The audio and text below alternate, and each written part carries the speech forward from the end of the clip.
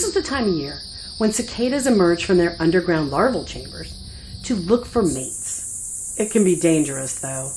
This is a cicada killer wasp. Cicada killer wasps use cicadas to place in their burrows as a food source for their own larvae when they hatch out of their eggs. They're not aggressive toward humans, but they have an impressive stinger to paralyze the cicada.